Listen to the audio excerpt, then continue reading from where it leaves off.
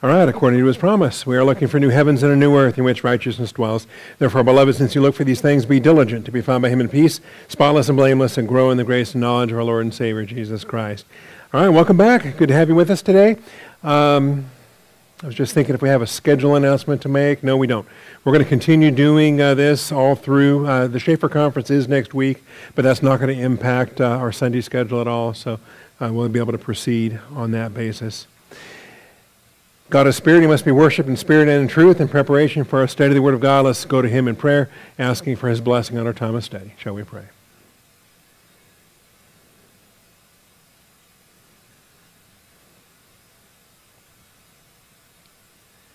Most gracious Heavenly Father, we thank you for this day and the privilege and blessing that it is for us to assemble together. I thank you for these students. I thank you for their faithfulness. And I pray for diligence as we continue studying and searching the Scriptures to see if these things are so. I thank you, Father, and I praise you in Jesus Christ's name. Amen. All right, so this is week 2. Last week we gave an introduction and gave the material, kind of an overview for what the Ryrie book is all about. Also mentioned other authors like Schaefer and Schofield and Larkin in particular, the great diagrams and charts that you find in the Clarence Larkin material. I also found a couple new ones, new to me anyway, because of the Ryrie chapter, and I'll share some of those with you today as well as we work our way through. So today we're going to cover chapter 1, pages 13 to 24. It's 12 pages, one of the shorter readings, maybe almost the shortest reading that we're going to have the entire time. And you can kind of see the schedule there. By the time we get to May 12th and May 19th, I might just go ahead and combine those. Chapter 11 is 12 pages. Chapter 12 is 6 pages. I haven't decided yet if we should just lump them together into an 18-page reading. It's probably worth, even though it's 6 pages, they're good pages. And the final plea is very reasonable, and I would like to maybe spend some time on that. So between now and May, I'll have to figure out, I got time, what we're going to do with those final chapters. Also, I posted this schedule in the church app, in the group, so you're going to see it there. If you scroll up, you'll find it there, and you can save it if you want a local copy. Just be aware of, when you're looking at all those Sundays there, that there is a jump from April 7th to April 21st. And so there's actually a Sunday, March, or April 14th, where we will not have a class. So you'll have an extra week to read the chapter 8 material there on that. So just kind of, I'll remind you as we get closer to that date, but I will not be there. I will not be in town on April the 14th, so stay tuned on that. All right, did you read the chapter? Right hand means yes, you read it, yes, you read it. Outstanding. All right, did you not read the chapter? All right, and I have 2 people that didn't raise either hand, so we'll figure that out too. All right. We'll just assume it's a left hand, didn't read the chapter. Okay. Honest. We'll give you points for honesty. It's a good chapter. It's a short chapter. It's an aggravating chapter based upon some of the bad things that are said in this chapter by some of the characters and people that we're introduced to here. I just want to kind of run through it top to bottom. I'm going to handle this like we do typically on a Geisler type of week. I'm going to skim through the pages. I'm going to highlight the things that have already been highlighted that'll jump out at me. And if I skip by something that you had highlighted or that jumped out at you, if I get past that point, feel free to raise your hand and let me know. Do we have the microphone already retrieved? And we do. All right. So we'll be ready to handle that. So dispensationalism, is it a help or is it a heresy? Okay. And I would say it's a help. But there are plenty of other people, many of them named in this chapter, who would say it's a heresy, right? It's the worst thing that ever happened. And one of my newest books on dispensationalism is on how terminal it is and how the rise and fall of dispensationalism, and that thankfully over the next 30 years it's going to die out and go extinct and no one will ever teach it ever again. And the author was very excited about that as a possibility. So anyway. I feel like quoting Mark Twain as saying the reports of our demise are exaggerated. But anyway, when you say the word, you're going to engender a response, and oftentimes it's positive. For others, it's very negative. I did like this opening paragraph here when he speaks about the fondness. It brings back good memories for the help and the blessing. ministries and writings and conferences especially. The dispensational circles have always been heavy on conferences. And the Niagara Bible Conference and others are just legendary for the productivity that those conferences had back in the day. And even today, when we still have conferences today, the Schaefer Conference, the Pre-Trib Conference, these are very much in the tradition of those old Niagara Bible conferences.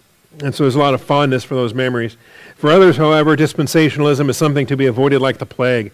Perhaps they do not even begin to understand what it is, but if they've heard about it, they know it's bad. They've heard about it in a negative way, it has to be bad. They've been told that it's heretical, and you can't even be friends with a dispensationalist because they're probably not even saved. Maybe they don't take it that far, but they are very hostile to that. All right, question already.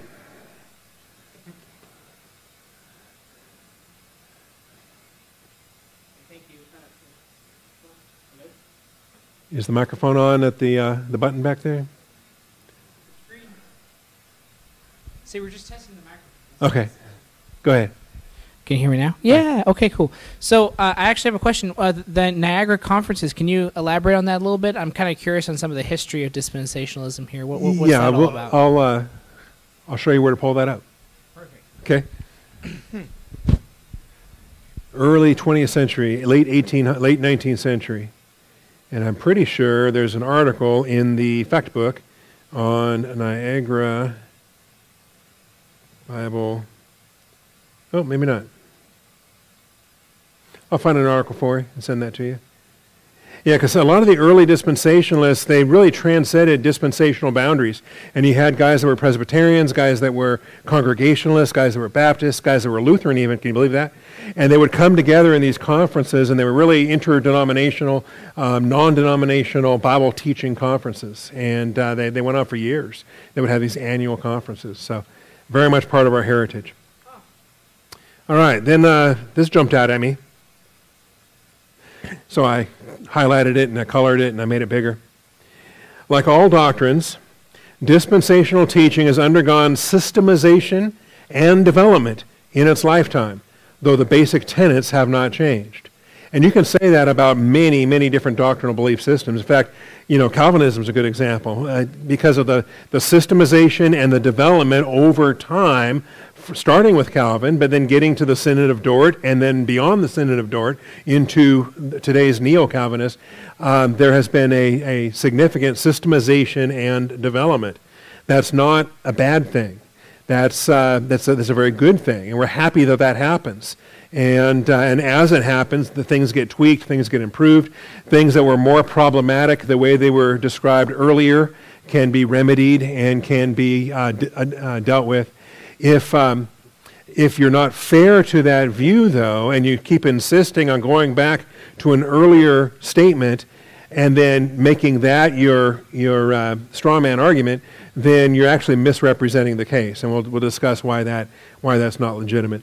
So anyway, systemization and development in its lifetime, and its lifetime is more than you think it is. Its lifetime does not actually start with Darby. Okay, Darby did a significant amount of systemization and development, but dispensationalism is older than Darby in the core tenets, and that will be demonstrated as well. Oftentimes it's been attacked. Caricatures and stereotypes misrepresent. Even back in 1965, when Ryrie wrote his original text on this, he was trying to overcome some of the misrepresentations and the ugly nature of the critics. And he's not changing that with this edition. This edition adds more information, it updates things, includes the progressive dispensationalism things that started in the early 90s, but he does not change or dilute or minimize the basic teachings of normative or classic dispensationalism. And anytime you hear normative or classic, essentially you're thinking Schofield, Schaefer, Ryrie. Okay? That's kind of the normative classic route that dispensationalism has gone. Well, we'll say some more about that, because there were earlier dispensationalists than Schofield, and even some contemporaries like Larkin and other guys that were even later than Schofield. We'll see some of those guys today. Scroggins is one that I'm going to bring up today. W. Graham Scroggins wrote, he was later than Schofield, but he had his own independent outline that was not dependent on Schofield's model. All right. Dispensationalists are conservative evangelical Christians.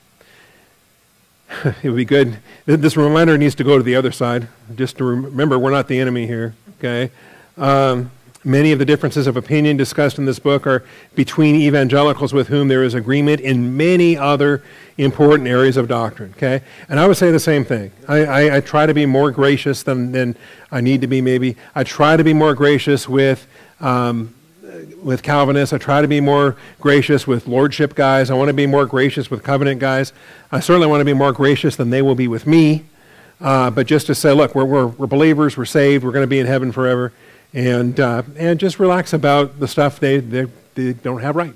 Okay, I'm not here to fix them. They're not here to fix me. We're just serving the Lord, and we can appreciate that. So this is his disclaimer on this, and I appreciate it for what it says. We should discuss differences in factual, fair, and clear, and in a spirit of helpfulness. It's not good to put up a straw man and beat it up. It's not fair. It's not right. It's not even Christian. Why are you doing that? Okay? And I hope that every reader, before putting the book down, will read the last chapter, no matter how mildly or violently he or she may disagree with other parts of the book. And that'd be great. If you hate the first, if you hate everything up through chapter 12, just read chapter 12, okay? And before you walk away, before you put it down. And it's a good call. Now, starting on page 14, he starts to run through various enemies. Various, if you don't like the word enemy, then various opponents. Theological opponents to dispensationalism. The opposition comes from a lot of places, and the attacks have been quite varied. First of all, we start with a theological liberal, and you guys are equipped for this greatly because of what we saw not long ago in Geisler, right? We went through the history of in Prolegomena, we went through in bibliology, we've seen the theological liberals, we've seen the neoliberals, we've seen the neo-orthodox, we've seen the evangelicals, we've seen all of these different eras within recent church history. And so, you know, the theological liberal, they've got bigger issues than dispensationalism that's problematic, okay? And so, yeah, quite naturally they oppose dispensationalism because, honestly, they oppose a lot of our biblical approach. They don't think the Bible is what we say it is, what the Bible says it is, okay? He finds completely unpalatable its plain interpretation based on a verbal plenary view of inspiration of Scripture. And on that basis, he disagrees with a whole host of other beliefs that we hold in common with other conservatives. So, yeah, the theological liberals, they're going to be anti-dispensational, but that's really a small part of their anti-biblical, the way we hold to the verbal plenary inspiration of Scripture.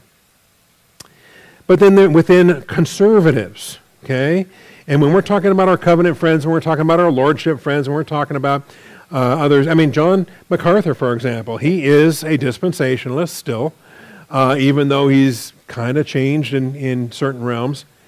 But you can't say that they're liberals. MacArthur's not a liberal. Sproul's not a liberal. Packer's not a liberal, okay? They are conservatives. They hold the inspiration of Scripture. They're born again, even if they don't have their own assurance. We can have assurance for them. They're born again. All right. Now, within the conservative circles, what do we do with these all-millennialist guys, okay? Or what do they do with us? I guess that's the fairer question. So you have an all-millennialist. This would be Roman Catholics. This would be Lutherans. This would be a whole lot of, covenant all-mill guys, okay? There is no millennium. There's just, we're here already. The kingdom is here, okay? Dispensationalists are invariably premillennialist, and so because we're premillennialists, they dislike us for that reason. Their teaching cannot be a viable option since premillennialism and amillennialism do not mix. And here's the example of A.W. Pink. And I don't know if I have. Yes, I went ahead and I created the full quote in context there. If you want to read it related to Pink, there might be a fuller thing there. When you have the opportunity to look at the quote, look at the larger context, look at the surrounding material leading up to that quote, and you get a better sense that, okay, actually, this is good. This is representative. This is fair. It's not cherry picking. It's not. Sometimes you can take a quote and so minimalize it that you make it say the opposite of what it should be saying, and that's tragic. But here's what Pink says. He writes of dispensationalists as those who impose their crudities and vagaries. Right? Okay, so you see where this is going. It's not starting off very positive, but tell me about my crudities and my vagarities, and make their poor dupes, that's you guys, okay, makes their poor dupes believe in a wonderful discovery has been made in the rightly dividing the word of truth. How dreadfully superficial and faulty their findings are, scare quotes, findings, is apparent from the popular Scofield Bible. And he says far too popular to be of much value, and uses Luke 16 as the authority for that. That if something's popular, you know it's from Satan. Okay? So Luke 16:15, as Jesus says to them, "You are those who justify yourselves in the sight of men, but God knows your hearts, for that which is highly esteemed among men is detestable in the sight of God." Okay? So if it has a popular following, like the Scofield Bible, then clearly it's not from God. And this is the proof text. Anyway, I did go and get the fuller quote on that, and he does say what, and he says even more. Yeah. As he talks about the ignorance and obscurity. So during the palmy days of the Puritans, considerable attention was given to the subject of the covenants, as their writings evince, particularly the works of Ussher, Whitsius, Blake, and Boston. But alas, with the exception of a few high Calvinists, their massive volumes fell into general neglect until a generation arose who had no light thereon. This made it easier for certain men to impose upon them the crudities and vagarities and make their poor dupes believe a wonderful discovery had been made in rightly dividing the word of truth. These men shuffled scriptures until they arranged the passages treating the covenants to arbitrarily divide time into 7 dispensations and partitioned off the Bible accordingly. How dreadfully superficial and faulty their findings are appear from the popular, far too popular to be of much value, Scofield Bible, where no less than 8 covenants are noticed and nothing is said about the everlasting covenant, which that's a big deal in covenant theology, okay? If some think we have exaggerated the ignorance that which now obtains upon this subject, let them put the following questions to the best informed Christian friends and see how many can give satisfactory answers. And so he goes on to other things there. But anyway, that's Pink writing against dispensationalism. More recently, John Gerstner labeled dispensationalism a cult and not a branch of the Christian church, associating dispensationalists with false teachers and heretics. All right, and you got the quote on that.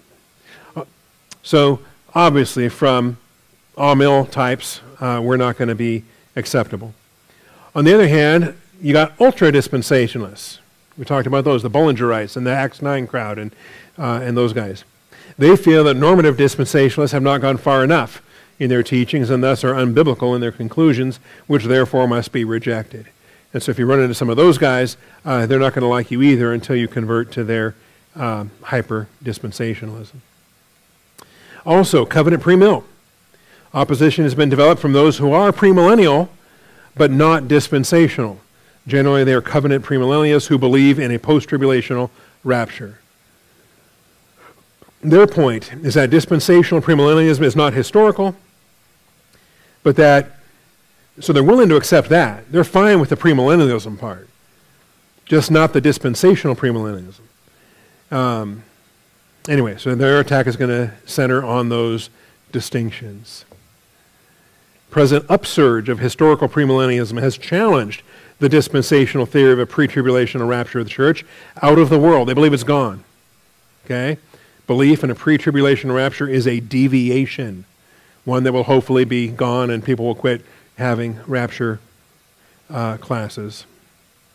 Anyway, these guys are very, they're just gloating over our demise as if it's already accomplished. Various attacks range from mild to severe. Here's Philip Morrow. Here's the thing. He used to be premill, and then he abandoned his dispensational childhood. And he's got a sad quote there as well, calling it the leaven.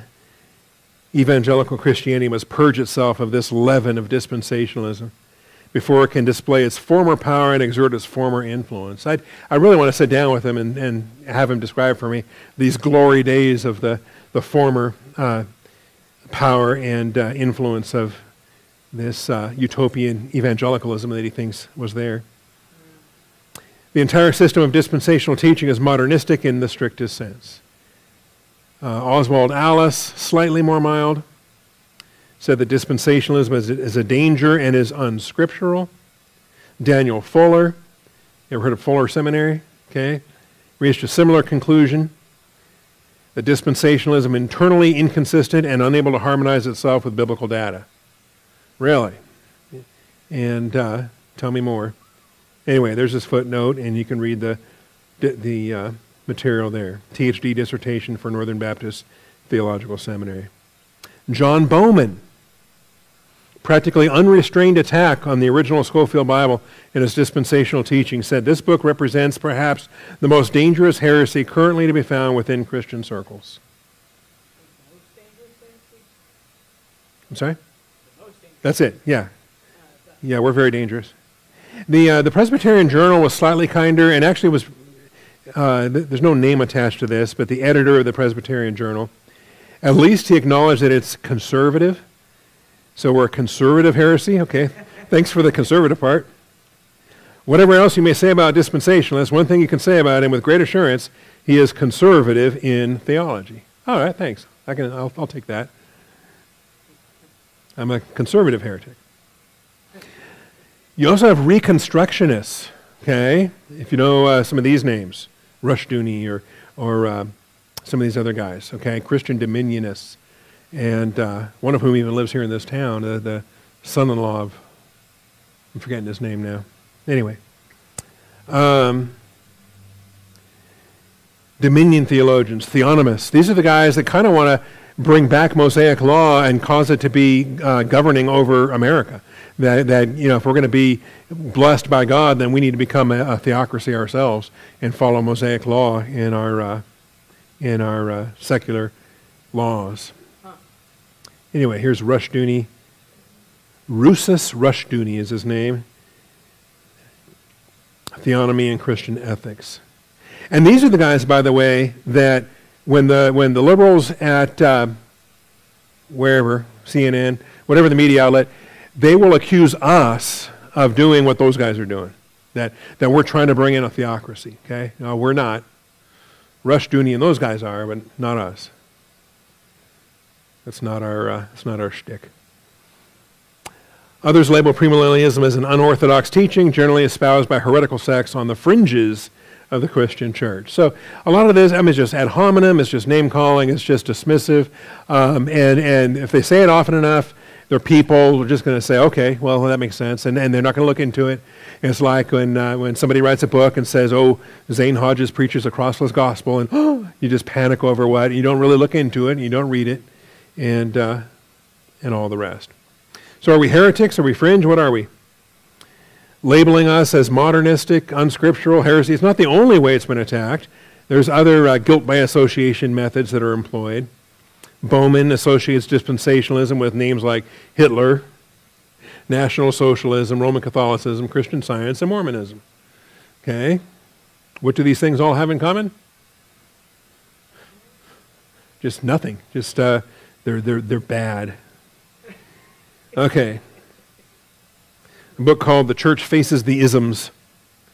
And dispensationalism gets lumped in there with Seventh-day Adventism and perfectionism. Gerstner was kind of interesting. He at least has to acknowledge that we're not Mormons and we're not Jehovah's Witnesses, but he wants to call us that. Puts us, in certain respects, alongside Jehovah's Witnesses and Mormons. In a foreword to Gerstner's book, R.C. Sproul draws an analogy between dispensationalists and Joseph Fletcher, the father of modern situational ethics. So you have those, the unfair associations. Then there's the ad hominem, based on character. I mean, don't you know, of the character flaws of Darby, the character flaws of Scofield. I mean, Scofield was a drunk. Can you believe it? And, right. So most often singled out is J.N. Darby, John Nelson Darby. And the point of the attack is usually his separationist principles and practices, pictured as the Pope, that he was a tyrannical church leader, that he didn't tolerate arguments and all the rest. The Pope of the Plymouth Brethren movement, who excommunicated at will those who disagreed with him and whose separationist practices have characterized the entire dispensational movement for ill. Now, admittedly, okay, yeah, there were different sects of brethren, and there were different sects, S-E-C-T-S, and there were different kinds of brethren, and some that were not pleased with Nelson's style, or Darby's style. So to illustrate, there exists a direct line from Darby through a number of channels, all characterized by and contributing to a spirit of separation and exclusion. The devastating effects of this spirit upon the total body of Christ cannot be underestimated. And it's interesting. I mean, yes, there are exclusionary churches out there. They are the fundamentalists. I think there's a lot of very ugly ministries that are out there. But the dispensationalists I'm aware of aren't in this crowd. That's the thing. It's, we're small enough we don't drive people away. Yeah, we're happy to have anyone that wants to come in and study the Word of God. Okay? Pointing to cases in which division of the churches was involved with dispensational teaching. And that always gets me too. Oh, well, it's divisive. It's divisive. You dispensationalists are divisive. And yet you look at it on a case-by-case basis and you ask yourself, who was causing the divisiveness? Was it the dispensationalists, or was it the critics that were trying to end it? Or what was it that sparked the fight? Or how did that work? Or tell me more. But really, and that just becomes a red herring anyway, because you can apply that to anything. And then say, well, we can't have any theological discussion. And how do we discuss anything without having some that view this and some that view that, and we work it out? The intellectual attack.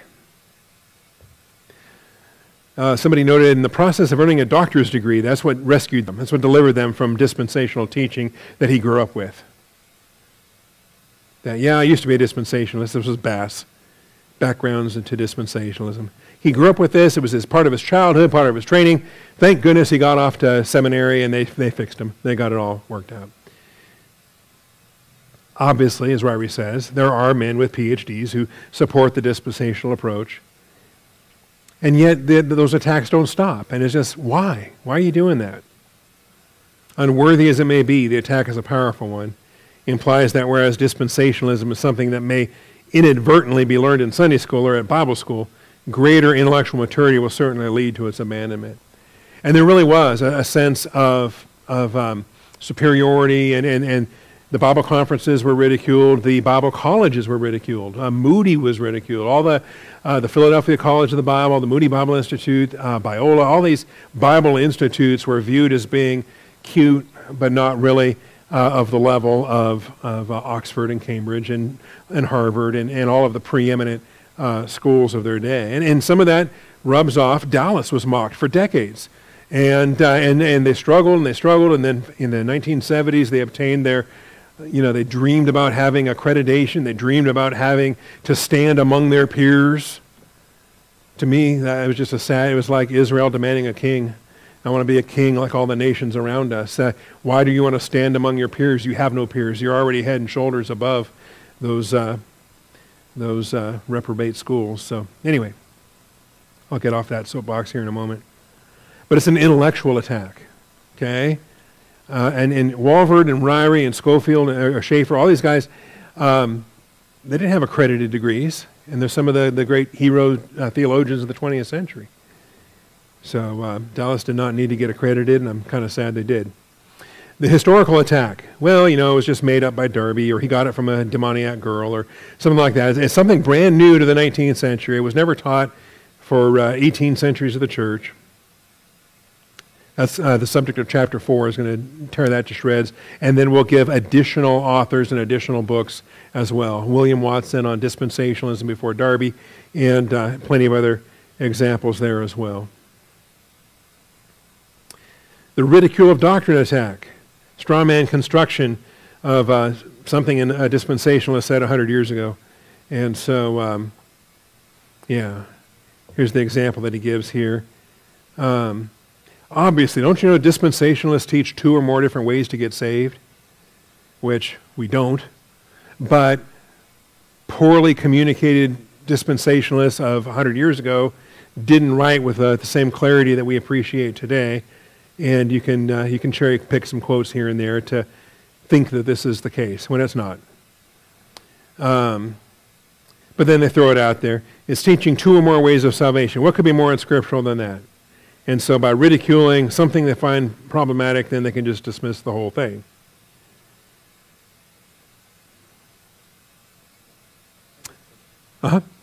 Microphone?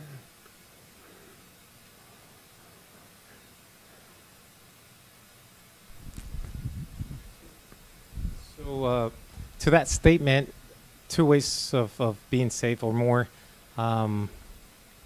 what could they be? That the concept that in the age of grace we're saved by grace through faith in Jesus Christ, but that Israel in the Old Testament got saved by keeping the law, which no dispensationalist said that. There is an unfortunate quote from Schaeffer that approaches that, but that's not at all what he meant by it, and yeah, not an issue. Okay.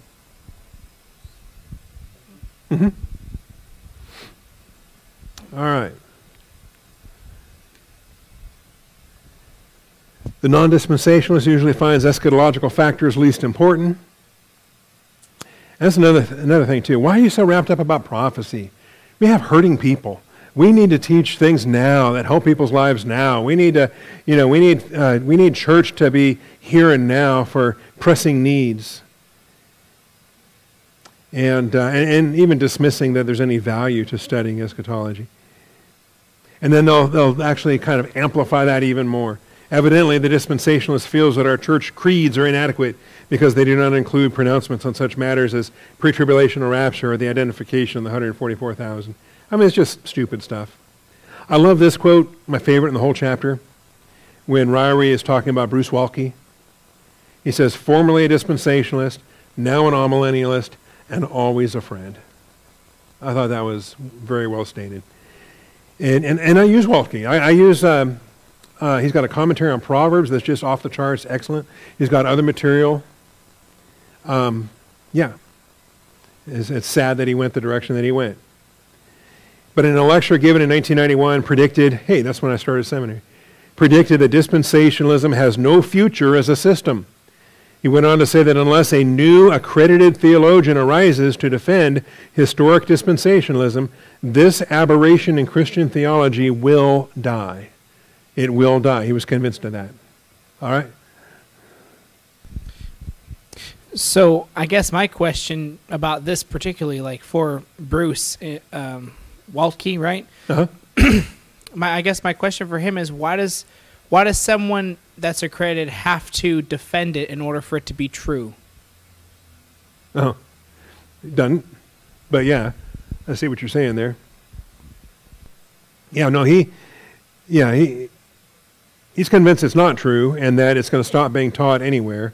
And I imagine he was greatly encouraged by the direction also in 1991 or 1992 when Dallas started to go to the progressive side of things. And so when Bach and Blazing wrote Progressive Dispensationalism, it was right the same 1991, 1992 time frame that it seemed like that if DTS is changing their structure, then, Katie barred the door, right? It's almost like, so the, what's the other one I have? Rise and Fall of Dispensationalism. There it is. Daniel G. Hummel. The Rise and Fall of Dispensationalism. How the evangelical battle over the end times shaped a nation.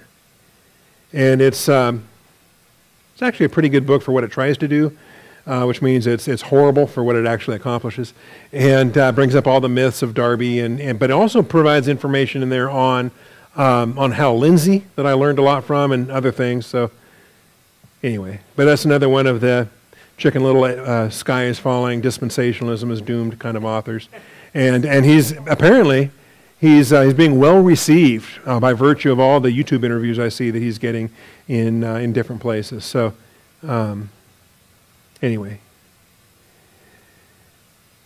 the new progressive dispensationalism will come up in chapter 9, posing as a legitimate development. And again, I want to go back to that first quote. There has been lengthy systemization and categorization that needs to happen, that needs to keep happening. We don't want to stop that, but progressive dispensationalism is not that. It's actually a surrender and a departure and a betrayal. It is not a refinement or a systemization. So, and I will insist upon that as we discuss it when we get into chapter 9. So, the ultimate test of any truth is whether it's in accord with reality, okay? Not who teaches it or what school teaches it. Is it true? So if dispensationalism has been called everything from a dangerous friend to a sworn enemy, is there any point in examining it? If it's that dangerous, why look at it? And what do dispensationalists say for themselves that could make their teaching worth investigating? Could there be some help in that which is a heresy in the minds of some? So what value is there in it? Is there any value in it, or do you just dump it and change churches accordingly? Okay? Is there any value in it? And there's a lot of value in it. And I think first and foremost, what I'm going to stress is, and he goes into several helps here, and I think he makes this case well. Ryrie spells it out, the value of a dispensational framework. But here's the thing. I will use words like framework. I will use words like structure. I'm trying to find phrases. Maybe Ryrie's not using them, but it's useful to find a grid or a framework or a skeleton, something that helps you in forming an overall view of the Bible, right? And so we have, because the Bible itself does not give that to us, just like the Bible does not give us a systematic theology. And so we develop the systematic theology through the inductive study of the Bible passages, and then we put them together in a systematic way. So systematizing and classifying and categorizing, all of these, it's not a weird thing to do. Theologians constantly do this, been doing this forever, we'll keep doing this forever. And so dispensationalists, the system of dispensationalism is the result. It's the result of a literal hermeneutic applied to every realm of doctrine, including and especially the eschatological realm. Okay? The Reformers didn't do that. They put the literal hermeneutic on the soteriology. Not until later was the literal hermeneutic turned to the eschatological. All right. So as a framework, dispensationalism or other theological frameworks, what do you do to guard against allowing the framework that has been derived from Scripture to become a lens through which to interpret the Scripture? Yes. Great question. And this is vital. So you don't confuse the framework with the hermeneutic that produced the framework. And so that requires every passage you look at with a fresh set of eyes. You look at without the framework. You look at it just on the basis of the text itself. And then you examine it on that basis. You exegete. You apply your hermeneutic. You come to all these conclusions. Only when you're done with that, then you say, okay, now, that being done, how does it fit into that framework? And so it's a last step, not a first step. And so it doesn't color how you look at it, but it adds the flavoring once it's been looked at. Does that make sense? Okay. And so again and again and again, some of the biggest interpretive issues and some of the biggest hermeneutical issues when you're using a plain language hermeneutic is that you read the word Israel. What does that mean? You read the word church. What does that mean? And you consistently, if you have consistent classifications for Gentiles, Jews, and church, then invariably, with that consistent hermeneutic, you become a dispensationalist, because that hermeneutic takes you there every time in that sense. Okay, question? Okay, microphone over there. Someday, our church will grow to the point we can afford 2 microphones. I just want to make sure. Robbie Dean has 2 microphones, and I always feel jealous when... I just want to make Jeremiah work. Yeah, that's true. No. So with what Ruben said, and you said the flavor, but would this be a good analogy? You look into the text, you use the hermeneutics, the text, the categories, everything that you use as resource and tools, and then you bring out the color of it, and then you categorize where that color is. If it's some sort of shade, I don't know the categories of colors, but then that's where you would categorize it after extracting the information, and then in a sense, you know, what coloring representing, you know, what dispensation it would fall under. Yeah, I think if when you know how you can make up a color with different colors, and so you know, if you want to create green, you use blue and yellow, and then you get green. If you want purple, you introduce red, and then you get purple, to those three colors. And purple is good. Yeah. So it's blue, yellow, and green, and red, and you get purple.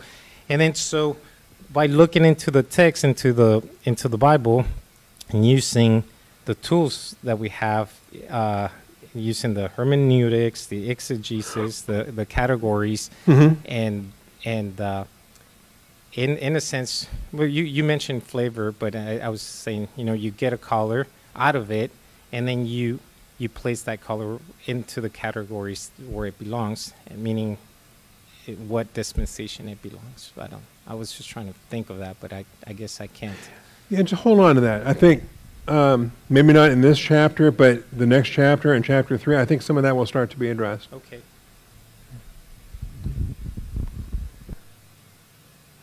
All right, so here's some benefits. It answers the need of biblical distinctions. And so I think this heading is important.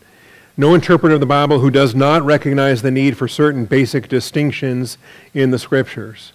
And until we reach the point of postmodernism where we totally deconstructed all language, this was just considered normal, right? This is just considered thinking. A is not A, okay? And you just start to, you realize male and female, he created them. And you just, from the very beginning of chapter 1, you've got these distinctions. And you don't really, they're not arguable, they're not debatable, you're just male and female, okay, those are my classifications. And you start taking the plain language of what the Bible says. There's Jew and Gentile. Who are they? Right? And if the Gentile is anybody that's not a Jew, then again, we got A and not A, and we got, these are just basic boundaries and basic classifications, and it shouldn't be that complicated. And so I think dispensationalism comes out of that when people use the literal hermeneutic to keep those distinctions in place and not allow for things to be blurred or made fuzzy. Like Israel and the church. You blur those, you make them fuzzy. The only way you can blur those and make them fuzzy is to abandon the literal hermeneutic in every passage where the distinction should be maintained. So the theological liberal, no matter how much he speaks of the Judaic background of Christianity, recognizes that Christianity is nevertheless different from Judaism. There may be many features of Judaism in his mind carry over, but still the message of Jesus was something new. Therefore, the material of the Old Testament is distinguished from that of the New. One thing that this description falls short in is that even in Judaism, post-biblical Judaism is totally different than pre-Christian Judaism. By virtue of the fact, not because Christianity has come on the scene, but because the temple was destroyed.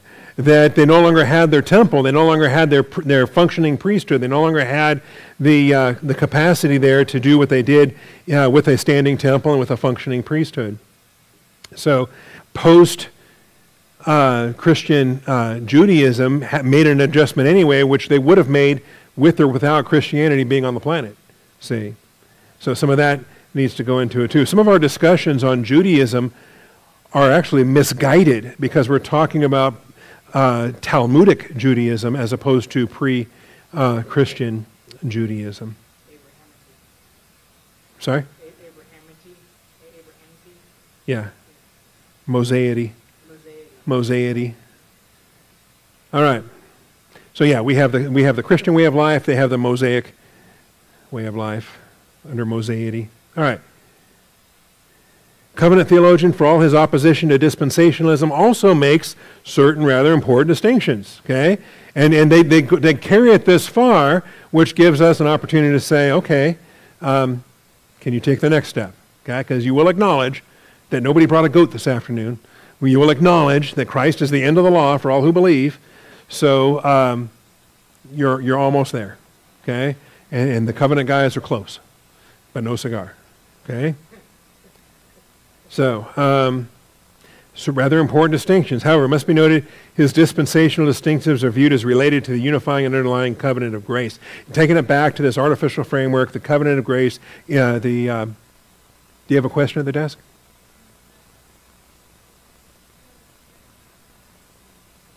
Okay. I saw a raised hand.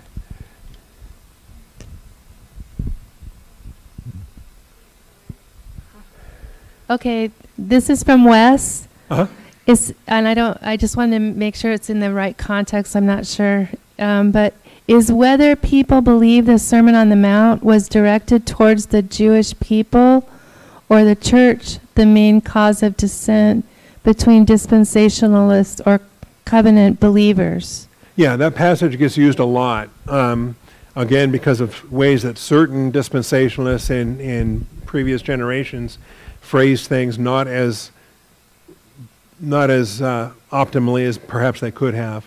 So that becomes a battlefield. And part of the criticism against us is that we hate it, or we ignore it, or we don't use it, or we just write it off and say, well, that's not for us, and we pretend it's not there, which we don't do, right? It is there, but we have to interpret it accordingly, and when we do make our applications, we always approach it on a secondary basis, not a primary basis, and we're still accountable for that which has been given. So Matthew 5, 6, and 7, the Sermon on the Mount is one of the battlegrounds that will be very easily used to be able to determine if somebody's approaching it from a dispensational standpoint or a covenant standpoint. So he's correct on that. Okay?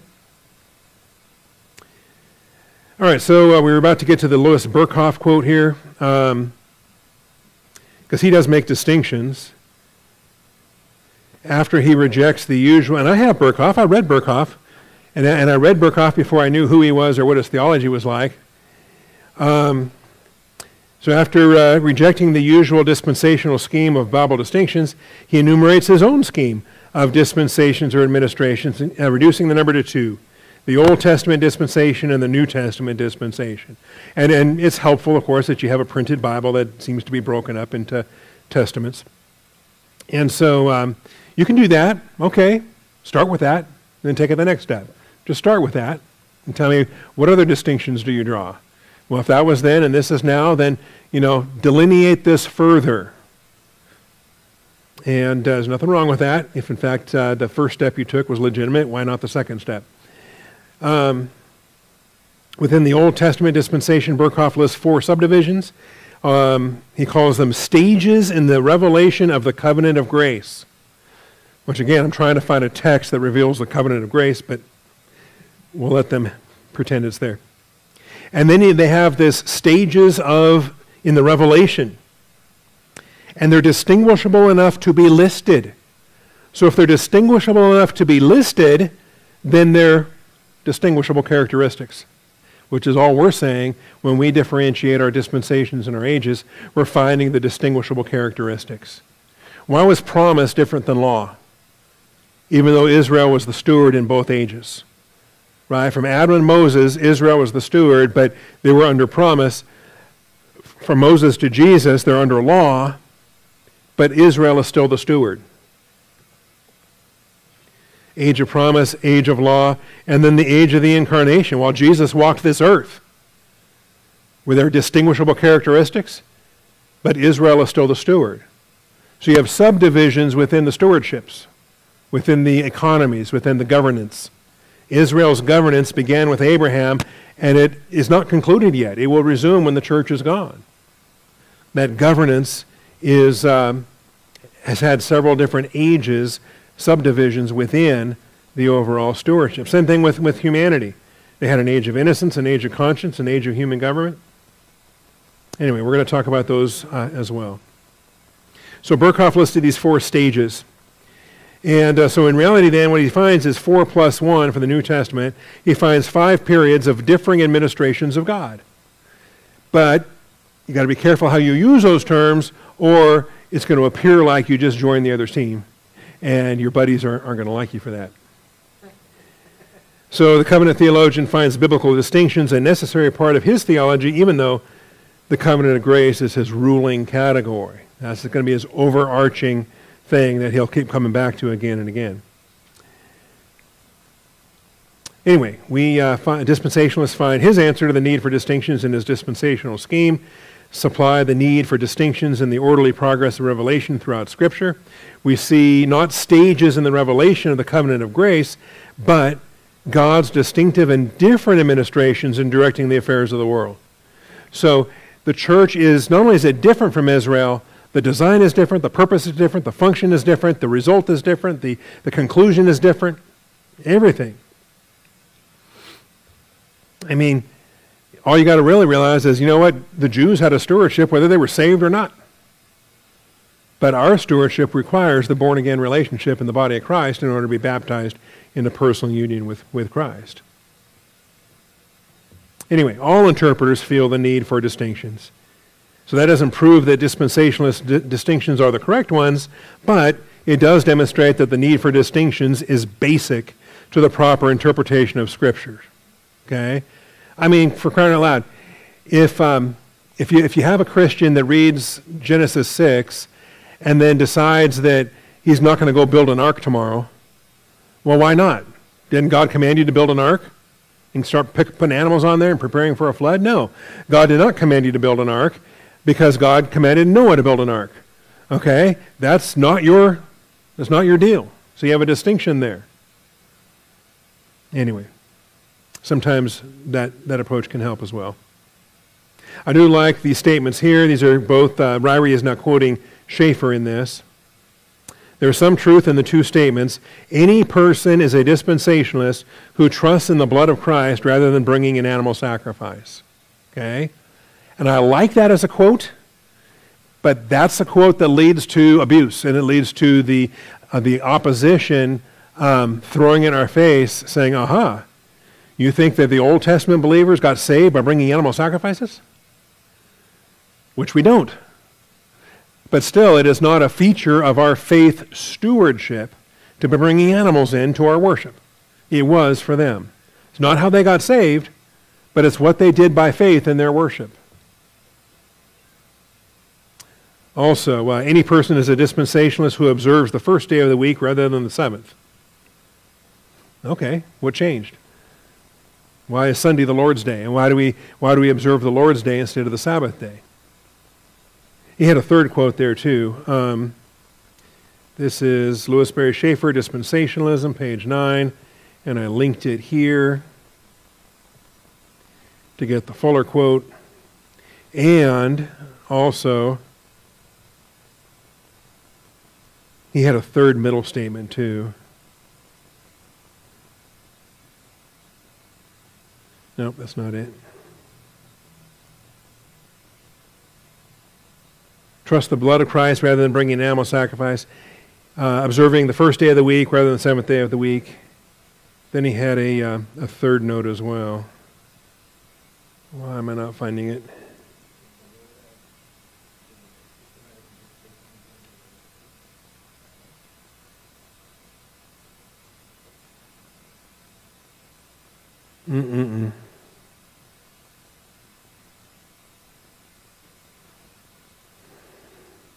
Oh, you know what? How did I get there? Okay, I'm not hearing anybody today, so I apologize. Hopefully on Tuesday I'll get my new hearing aids.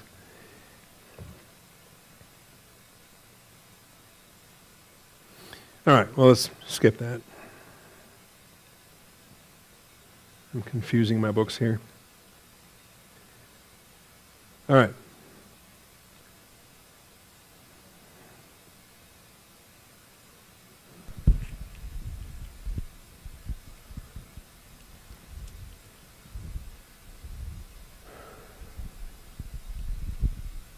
It's in the paragraph that begins, what men then, according to these definitions, should be classed as dispensationalists.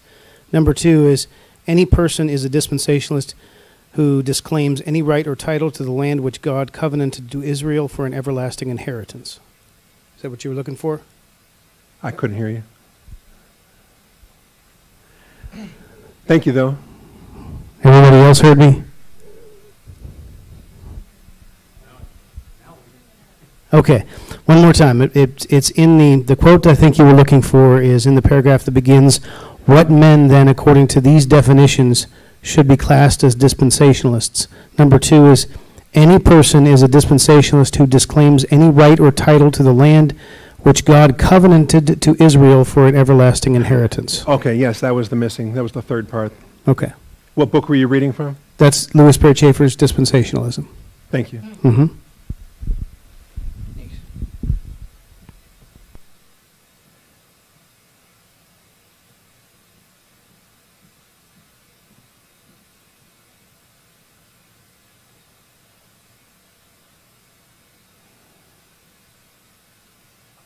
All right.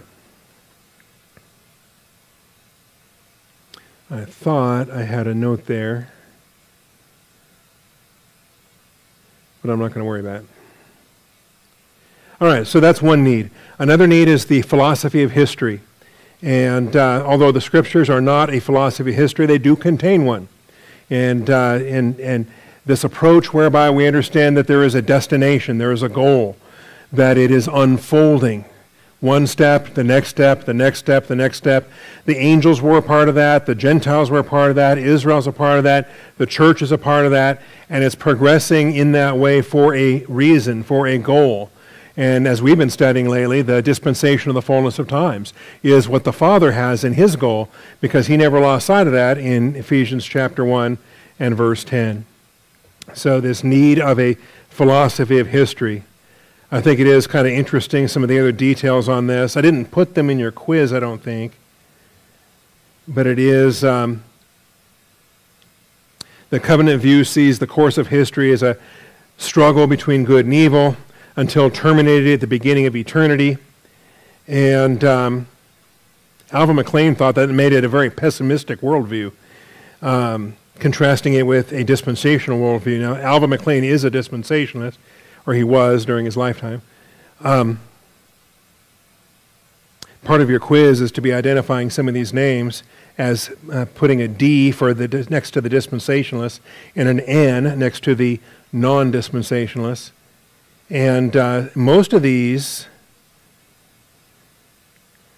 a lot of these are dead now. So even if they used to be non-dispensationalists, they've been corrected since then. They got to heaven and they learned. Anyway, so stay tuned on some of these names. Here is the quote by McLean, viewing covenant guys to be pretty pessimistic. He says, it seems, such a view of history seems unduly pessimistic in the light of biblical revelation, as if this is just a waiting room, a preparatory vestibule of eternity. Anyway, interacting with some of those guys. Progressive dispensationalists take a both-and view of this, and they're really blending the church with Israel. They say they're not, but they are. They are equating when Jesus ascended to the Father, seated at the Father's right hand, that seated at the Father's right hand, okay, this is not my view, but this is the progressive dispensationalist view. When Jesus ascended and was seated at the Father's right hand, okay, that was the throne of David. And it still is the throne of David. And they have a conflation of the Father's right hand in heaven with the throne of David, which has never been in heaven, okay, and is waiting to be reseated once again on this earth. So there's issues there. A second requirement of the philosophy of history is a proper unifying principle, and I would agree with that. In the covenant theology, the principle is the covenant of grace. They hang their hat on that every time. They go back to that. That's the driving issue that everything else falls under, this covenant of grace. This is the alleged covenant that the Lord made with man after the sin of Adam. All right? And, try to find it. It's not there, but theologically it's understood, it's implied, it's inferred, it's understood that this covenant of grace. And they say it happened at the moment that he clothed them with the animal skins and he inaugurated this covenant of grace. But it's not spelled out that way in the text. Okay, so I always ask, show me this covenant of grace like I can show you the Noahic covenant and the Abrahamic covenant and the Davidic covenant. I can take you to 2 Samuel 7. I can walk you through the Davidic covenant. I can take you to Jeremiah 31. I can walk you through the new covenant. Okay, microphone over there.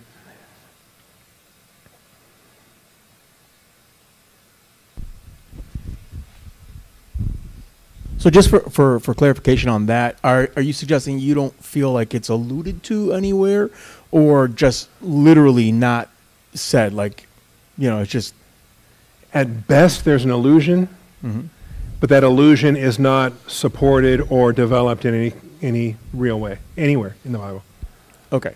So it's not as if though, like the Trinity, right? There's no mention of the Trinity in the Bible. No, it's not. Right. It's not a Trinity issue. Yeah. But it's alluded to in Scripture, and so we call it the Trinity, right? Like Yes. the term Trinity. And so the covenant of grace, though not specifically mentioned in Scripture, you would say if you found something that alluded to it and was supported by Scripture, then you don't have to have the term covenant grace or covenant of grace literally in Scripture. But my question is, if that's true, and I've never had a covenant guy satisfactorily respond to this, because I have Abrahamic, Noahic, Davidic, Mosaic, New. I have all of these other covenants that are literally there in very explicit ways. If something is as overarching, determinate, and controls my whole theological outlook as this covenant of grace, why does it seem to be the exception to the rule that I can't point to a text like I can for the Davidic covenant, like I can for the New Covenant, like I can for the Abrahamic covenant? Would it be, as a follow-up, wouldn't it be fair to say that belief in the Trinity is even more overarching and fundamental to the Christian belief? And again, the term Trinity is not found in Scripture, but we hold to that. Oh, we do, yeah. Doctrine As Trinitarians, sure. Yeah. Okay. Yeah. All right. All right, thank you. All right. Yes, sir. I have a follow-up question to his question because I was Okay. thinking the same question of like, well, you've mentioned in the past with other concepts like the Trinity that we were able to determine that categorically or contextually we understand there's a Trinity, not because Scripture tells us there's a Trinity, but we understand and can reckon we through deductive reasoning, we find reasoning, yeah. the deity of the Father, the deity of the Son, the deity of the Holy Spirit, Right. and we have a comprehensive theological conclusion that we come to called Trinitarianism. Right, and you're saying that the reason with the grace, the covenant of grace, the reason why we don't hold to that is because there's no way we can deductively draw that out of the Scriptures at all. Right. Okay. Yeah, that was my question. Thank Okay. you. All right, and then back row for Dan. Okay. All right. In dispensationalism, the overarching principle is doxological, the glory of God. Some, and this is where we don't do ourselves any favors, theological or eschatological or doxological. We'll pick one. Okay? Don't say the principle is, and then give me three options. Okay? So this is one realm where I think the covenant guys will bash us to say, well, you don't have a unifying principle. I think we do have a unifying principle. And the best one I've ever seen is the one in the Plan of God ABC reader that says God the Father has instituted a plan for the maximum glorification of Jesus Christ.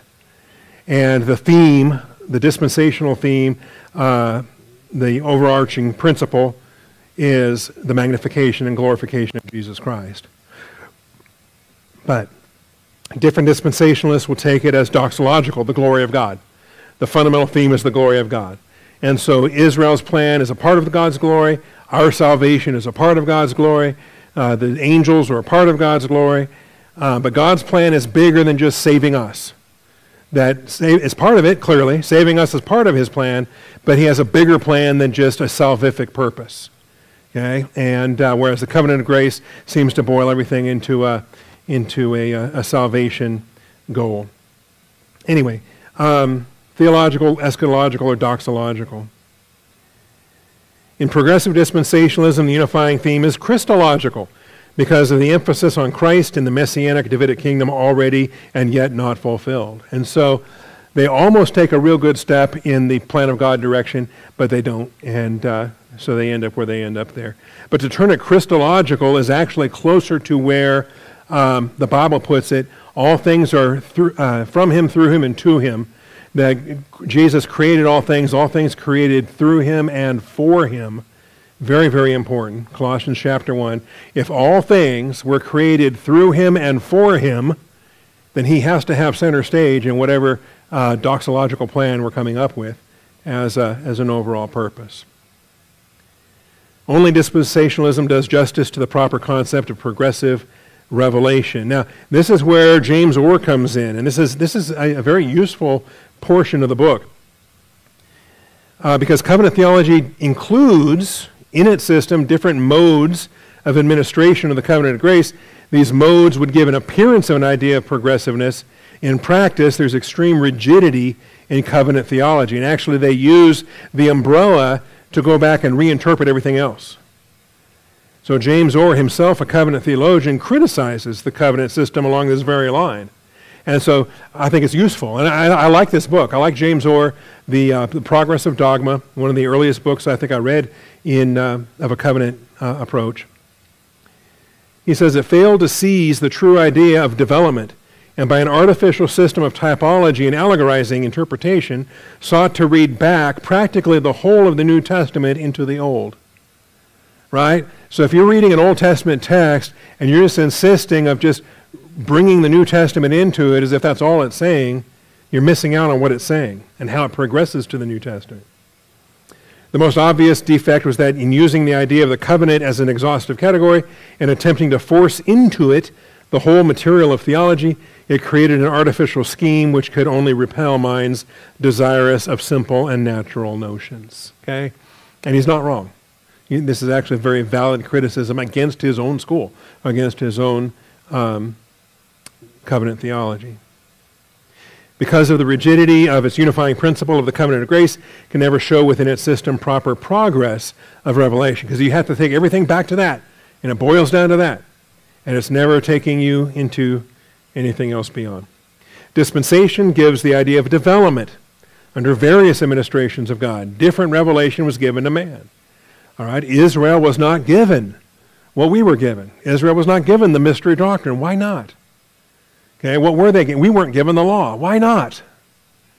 And so once you start asking those questions, and once you start dividing between Israel and the church, the Hebrew canon and the Greek canon, once you start dividing these things and keeping literal every step of the way, you will invariably come to the dispensational view. Are there similarities present? Sure. But are there differences? Those are the key, okay? So a correct philosophy of history, that's a benefit to the dispensational scheme. It provides consistent hermeneutics. This will be dealt with in chapter 5, okay? But we use the literal, plain, normal, or historical grammatical interpretation consistently. I think the reformers were great when they put their soteriology in these terms, but they failed to take it to the realm of eschatology. Covenant guys are well known for their use of non-literal interpretation, especially with prophecy, equally well known for amillennialism, which is only the natural outcome of such a hermeneutic. I mean, when the plain language says 1,000 years, 6 times in 5 verses, that gets your attention. And if you're going to say, oh, well, it's not really a thing, okay. What else is not really a thing? In the beginning, God created the heavens and the earth. Is that really a thing?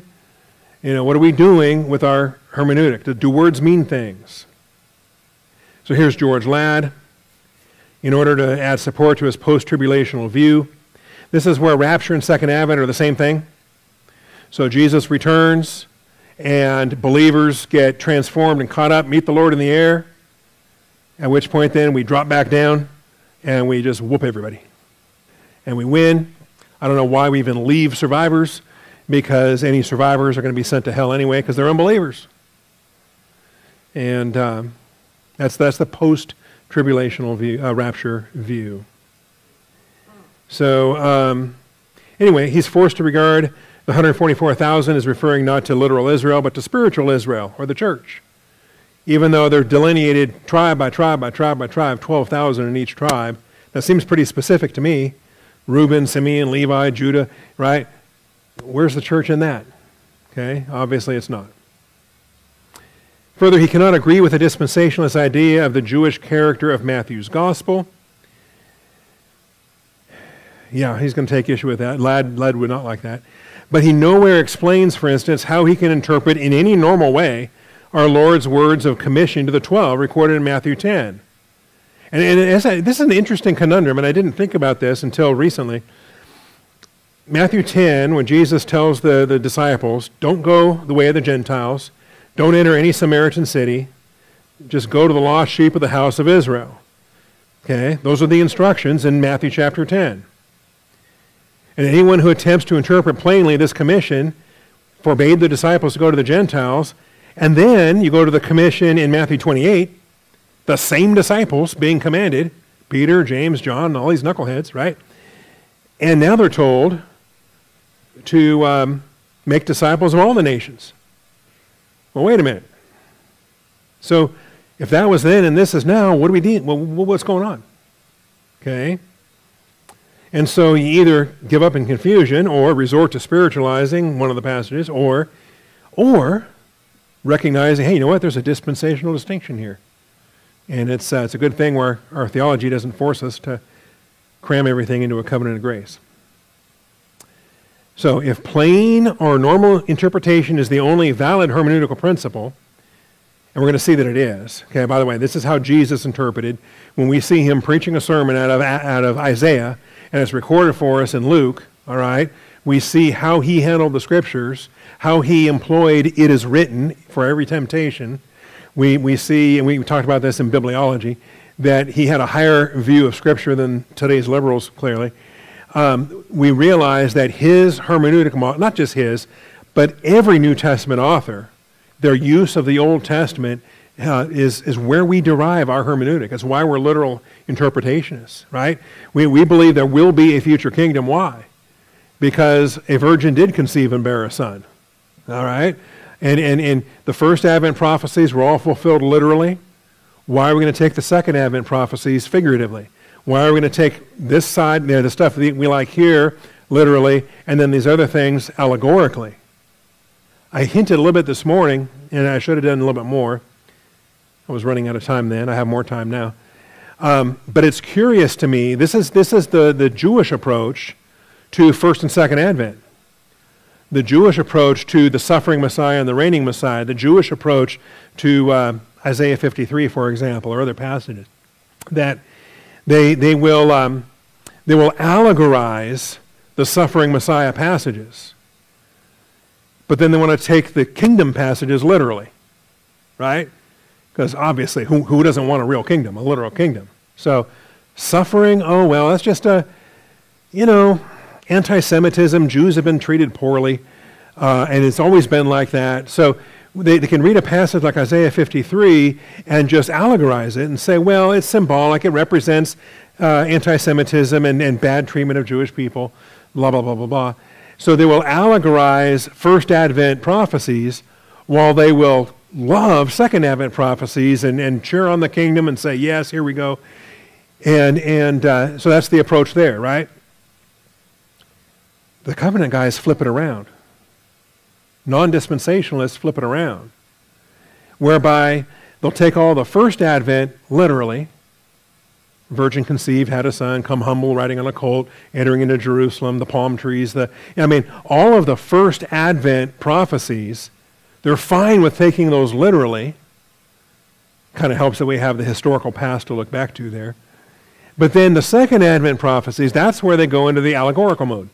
That's when they decide that words don't really mean what they mean. 1,000 years isn't really 1,000 years. That's why they have a preterist view of Revelation. That's why they have other things, because they're assigning a different hermeneutic for their second Advent than they were willing to use for the first Advent. Happy with a literal first Advent, but they want to have a symbolic second, non-kingdom, all-millennial second Advent. Anyway, that was just a thought I was tossing around in my mind this morning. It didn't quite get it out there. Real quick, in regards to the two Matthew passages, so I tend to believe them both, right? And so, but I see it as Matthew 5, the Matthew 5 passage, right? It was Matthew 5? Matthew 10. Matthew 10, I'm sorry. As a fulfillment of, Jeremiah, Ezekiel, Micah's, go to the lost sheep of Israel sort of thing. And so Jesus is fulfilling that, right? That's the fulfillment of that. And then in that fulfillment, then it progresses to to the nations.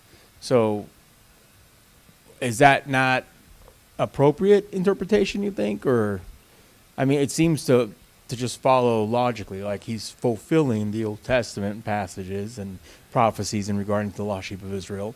And then once it's fulfilled, or once he at least does that initially and saying, okay, I've gone to the lost sheep of Israel first, and then goes out to all the nations. Yeah, I think the big difference, though, is that in Matthew 10, he's not yet rejected. And so he hasn't passed that point where they're accusing him of serving Satan and casting out demons by the power of Beelzebub. So he's not yet gone into the parable of the kingdom mode. He's not yet gone. And so clearly there's still the kingdom of heaven is at hand that John the Baptist preached, that Jesus preached, sending them out 2 by 2 like he did in Matthew 10 to the lost sheep of the house of Israel. Even himself, when he had his vacation on the Phoenician coast, and the Syrophoenician woman came to him and he said, I was only sent to the lost sheep of the house of Israel.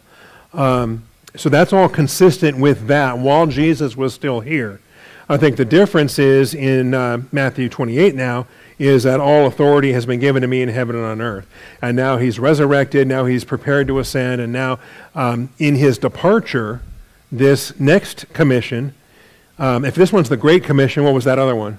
Was that like a mediocre commission, or what was the... A fulfillment commission? Yeah, what was the Matthew 10 commission? Well, this one's the Great Commission, somebody told me, okay?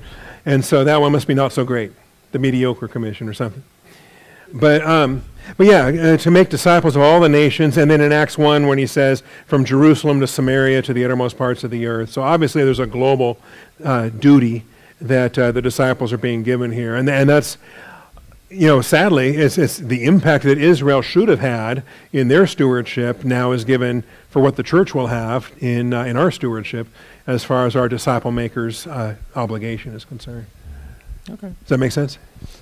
I guess part of what I'm getting at is I believe both of them, and I still believe that the church is, in a certain sense, a fulfillment of Israel, right? Like that they fulfill, right? They don't replace, but they fulfill. And so when you progress from Jesus sending out those initially to ensure that the prophetic words that were given through Ezekiel, Micah, and Jeremiah are fulfilled, and then moves on to, now go out to all the nations, I see that as a progression of revelation. Ah, okay. We'll explore that on a different day. Yeah, I don't know. Yeah. Maybe on Tuesday I'll be hearing things better.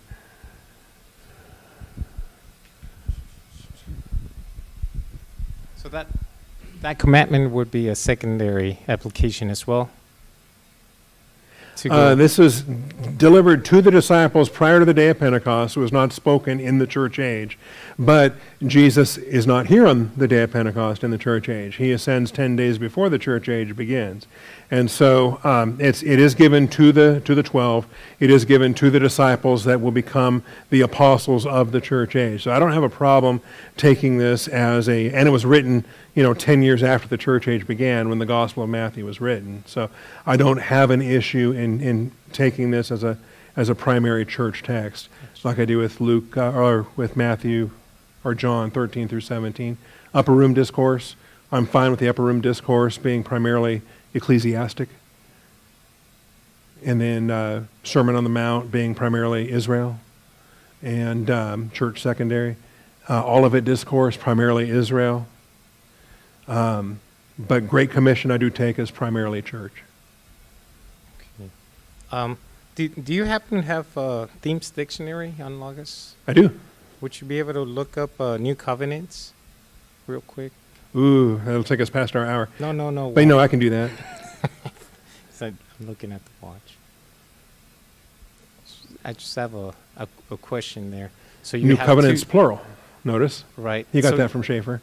So he's got two subcategories. One, New Covenant to Israel. The other one, New Covenants to the church.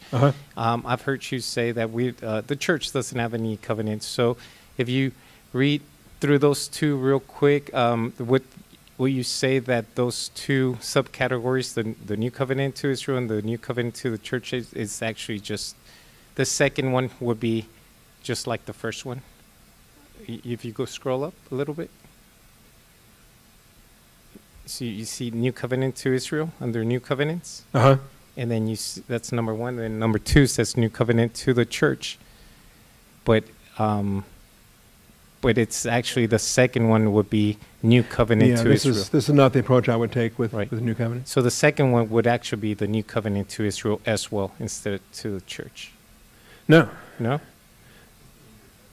no, the New Covenant to the church is nothing that God has designed for church age believers has anything to do with Israel and their New Because Covenant. it says right there, cup which is poured out for you, his substitutionary sacrifice on the cross is the new covenant in my blood. So that covenant, new covenant, what's it referring to? Israel. That's what I'm saying. Uh-huh. So the number two, if it was your dictionary, that's why I guess, and you had new covenants, you would have those two subcategories as one, new covenant to Israel. Right? The second one would be I would just delete it. the whole thing. Uh-huh. And what would you do with a new covenant in my blood? What is that? Applied to Israel in Well, the that's future. what I'm saying. So you wouldn't erase the whole number two. Yes. You would. Well, I guess you're not. I'm with you, but I don't know. I don't know if you're understanding what I'm saying. I don't hear very well today, and I'm So struggling. the new covenant to the church, what he has. There is that- no new covenant to the church. That's what I'm saying. Yes. You would put it under Israel. I would not have an entry in the Bollinger Theological Dictionary of whatever, Themes Bible Doctrine Dictionary. My version of this Bible Doctrine Dictionary would not have a new covenant for the church. Right. So the new covenant in my blood would be under Israel. Yes. Okay. That's what I was trying to say. Okay. Any covenantal passages would apply to Israel, not the church. Right. So number two would be still number one. So right there on the Themes Bible Dictionary, definition number two that he was talking about, Uh-huh. excuse me, it says the second definition is new covenant to the church is the sum total of God's gracious, unique promises and provisions for believers in the church age. Are you saying you disagree with that statement? I do. Okay, so where did Theme get that idea from? Ask him. He's dead. All right. All right. This is the conclusion then. Dispensationalism claims to be a help, and I agree it is a help, in supplying the answers to the need for biblical distinctions. I think it helps so much greater than the covenant alternatives in distinctions between Israel and the church, law and grace, Old Testament, New Testament, offering a satisfying philosophy of history, employing a consistently normal principle of interpretation, basic areas in proper understanding of the Bible. If dispensationalism has the answers, then it is most helpful tool in consistent biblical interpretation. If not, it ought to be minimized or discarded. If it's not helpful, why are we using it? Okay? And I don't think it's helpful to view anything of the New Covenant in any connection to the church. So discard it. If it's not helpful, discard it. All right, let me come back to, I got your quiz ready to go, and then I lost my notes. Let me pull this up again.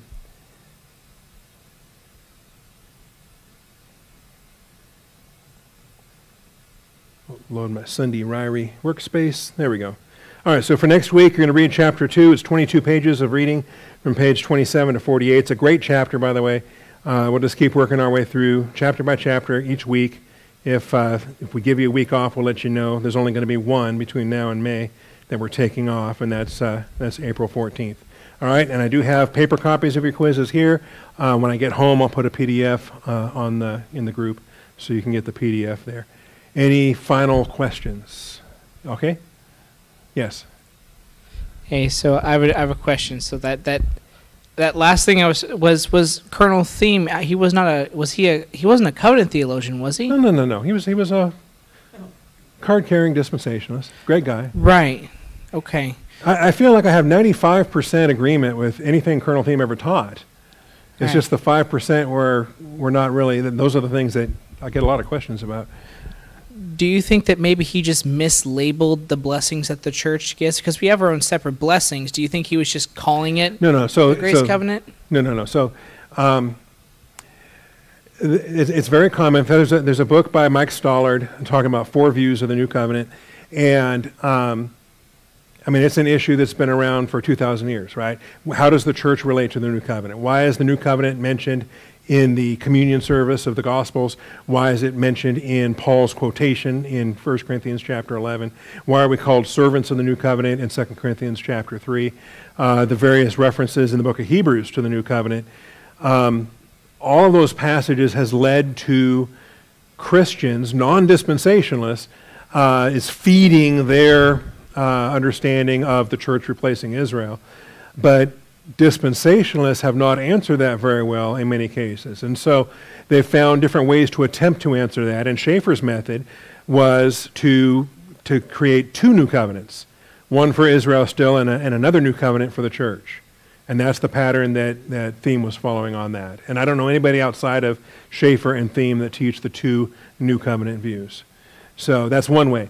Another way to approach it is to say, well, the literal new covenant is still future. It will be given to Israel in the second advent, but the spiritual components of that covenant are given to the church today. So we have spiritual blessings of the new covenant, even though we don't have the future earthly benefits of the new covenant. And which a lot of folks hold that view. Okay, which I can't find other than my sins are forgiven. What else is there as a spiritual benefit? Is the law written on my heart? Do I not need teachers anymore? Okay, because Jeremiah 31 says they won't need teachers anymore. They will all know me, from the least of them to the greatest of them. So if that's a spiritual benefit I have, why do we still have teachers today? Why do we have pastor teachers today? Okay. Then, of course, the replacement crowd says it's all for us. God's done with Israel, so the new covenant is now ours, and they can drop dead. That's replacement theology.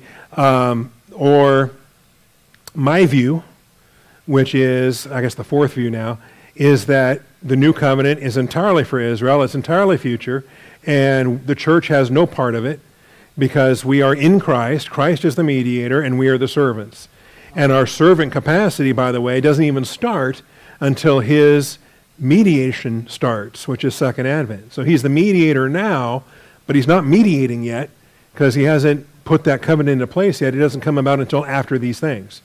Jeremiah, so it's after the tribulation that the new covenant is then given. So when he starts mediating at his second advent, we will start ministering because he's the mediator and we're the ministers in him.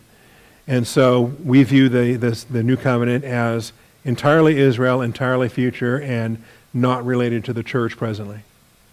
Thank you. That really helped. All right. And I do recommend Stollard's book, and I recommend, even better, I think Christopher Cohn has a great book on the New Covenant called Introduction to the New Covenant. And it's got good chapters in there from George Gunn and from his son David Gunn and several others that wrote different chapters there. I think it's more readable than the Stollard book, but they're both excellent. All right. Anything else? I'm still opposed to polygamy. I'm not pro-slavery. What else? Find something controversial, would you? That. Okay, question from the desk, question from Ruben. Okay. I guess in regards to the, we were talking earlier about the terminology of like great covenant of grace and it not being in Scripture, and then like really finding anything, whether we can find anything or not that alludes to it. And I would say it's debatable, right? I feel like I find sufficient to conclude there's a covenant of grace. Uh-huh. But just using like direct terminology, the term dispensation, right? You have what the term administration used once in economy. Yeah, but I mean it's technically it's used one time, right? For in what is it, Ephesians, I think? It's used 3 times, specifically referencing an age or an economy like we use it. Okay, so 3 times. Yeah. Whereas covenant, I mean, it's used what, hundreds, 200 and 200 and something, 290 times. Yeah. And so on that basis, I would say, would you agree that to see dispensationalism and the rest of Scripture, you have to extrapolate a lot, like from Scripture, and you have a lot of allusions, because you don't find the term dispensation as pervasively through Scripture as you do the term covenant. Right. So if you I can would say make, you would find covenant in the Hebrew canon far more often, and Yes. dispensation in the Greek canon. yeah, I would agree Right. with that. And so I guess what I'm trying to figure out is if you can make the jump from not necessarily seeing the term dispensation so much in Scripture, but understanding dispensationalism in Scripture, and you don't seem to have any issue with that. It seems, on the other hand, it's really difficult for you to just say that the covenant of grace, even though it's not technically spelled out, it's not. If it's not technically spelled out, then it's likely not there. It doesn't exist, right? And it just seems like a bigger jump to do the dispensationalism portion Oh, no. I would say than it just does the opposite. covenant of grace. Just the opposite, because where that analogy fails is that we have every reference to the Abrahamic covenant, explicit. Every reference to the Davidic covenant, explicit. Every reference to Mosaic law, explicit. Every reference to New covenant, explicit. And so they're all explicitly spelled out, which is why we have hundreds and hundreds of diatheke or Bereshith or Berith covenants, yeah. right? And so we have all of those, but we don't have The grace, the covenant of grace. but we Or don't have or the covenant of works, or the we don't have the stewardships spelled out like that, we right? do. Not like the covenants. Like it does, like with the covenants, it's you go into something and it says covenant, like it was covenant with Abraham and Moses. oh, but we do, and that's next week, and Okay. that's in chapter 2 and chapter 3. Okay, Yeah. So the dispensation of grace is where we are today in the church age, and the dispensation of the fullness of time is where we're headed after the millennium. okay, Yeah. all right. So I appreciate that. All right. Was there something at the desk? All right, we'll close with that, and then I'll close in prayer.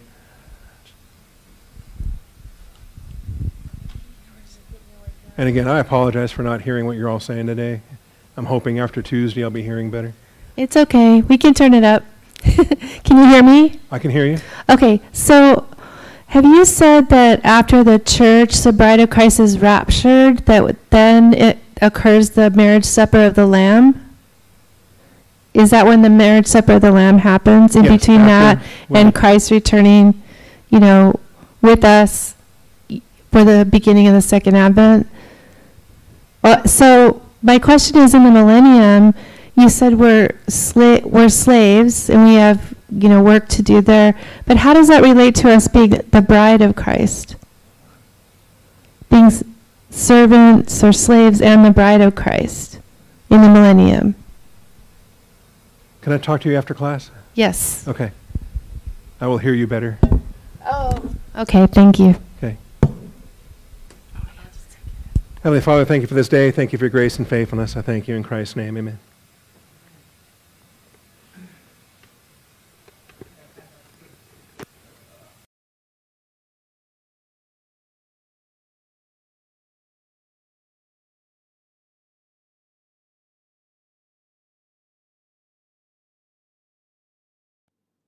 Austin Bible Church is a grace ministry. No price is ever assigned to any video, audio, printed material, or anything provided by this ministry. Costs associated with such grace provision are paid in full by grace-oriented born-again believers in Jesus Christ, motivated by God the Holy Spirit, well-pleasing to God the Father. More information on our grace-giving policy and your opportunity to join in this grace financial fellowship can be found at the link in the description below.